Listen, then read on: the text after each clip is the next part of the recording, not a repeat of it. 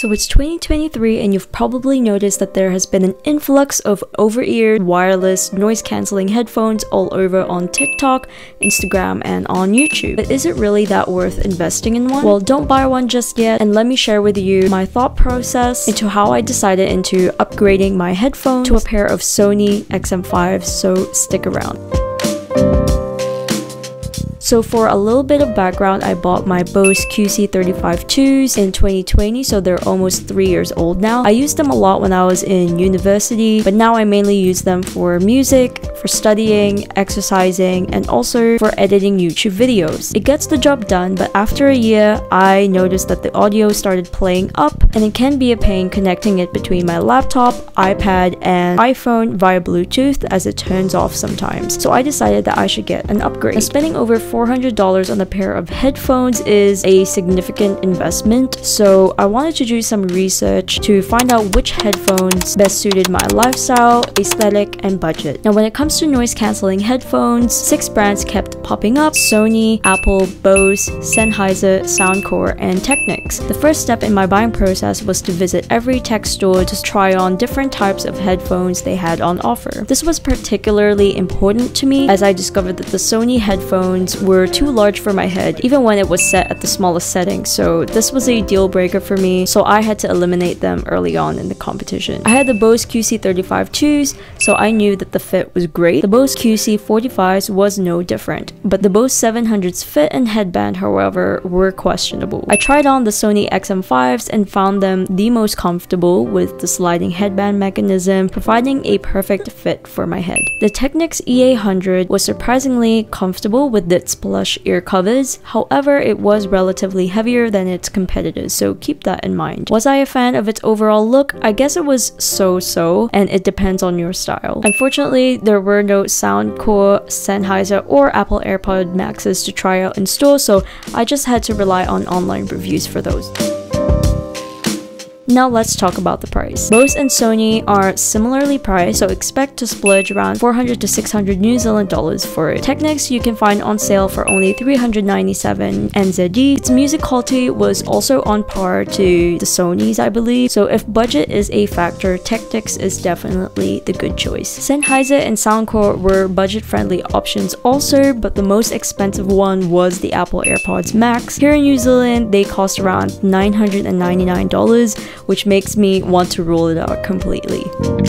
If you are unable to try the headphones on in store, I highly recommend watching a variety of video reviews on YouTube to help you decide which one is right for you. Don't just rely on random TikTok reviews and comments, as they may not be that reliable. I suggest watching This Is Tech Today on YouTube, as he provides the best in-depth reviews, including very accurate sound and mic tests. His videos are actually what convinced me into getting the Sony XM5s. So without further ado, let's unbox my new headphones.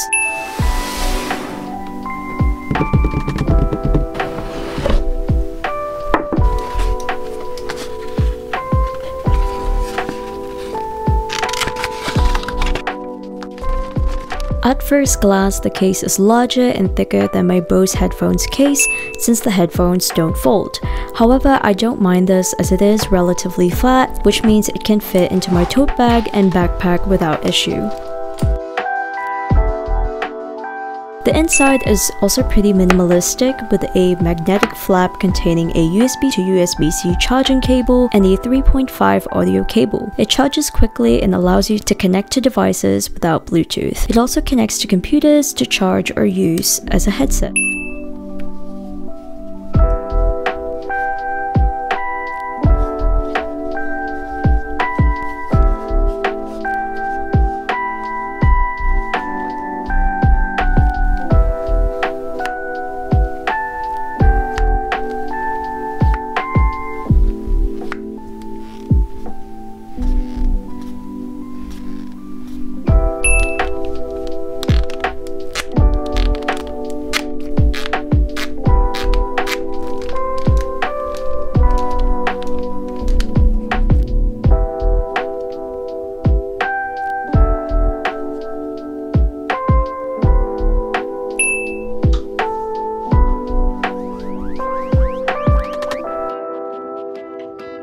What I like most about the XM5s is its intuitive touch controls that allows you to easily control your music and calls with a simple swipe or tap. I absolutely love the quick attention mode, which will lower the volume of the headphones to hear your surroundings by putting your hand over the right ear cup. You can easily connect the XM5s via Bluetooth, but I recommend downloading the Sony Music Connect app, as you can customize the EQ settings and adjust the strength of the noise cancellation and ambient noise settings. Additionally, you can also access the adaptive sound control feature, which automatically adjusts the sound settings based on your environment and activity. I prefer focusing on the voices if I'm on the ambient noise feature.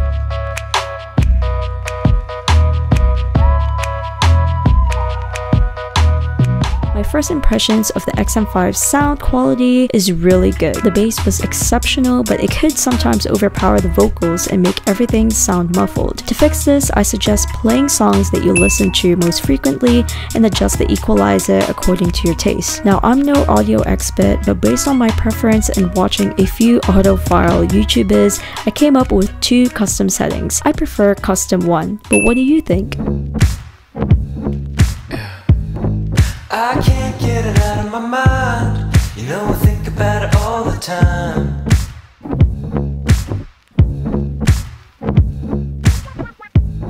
The way you move, baby, you're so fine.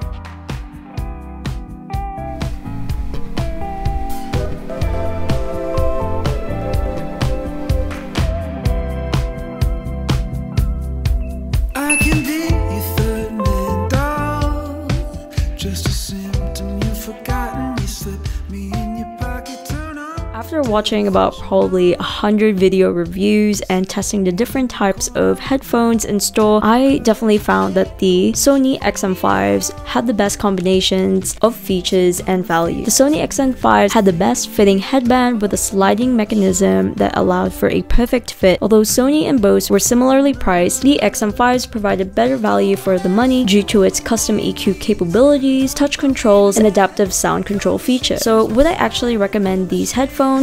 Definitely. However, it's important to do your own research and try each one out in store to determine which one best fits your style, budget, and lifestyle. Thank you so much for watching, and I'll see you in the next video.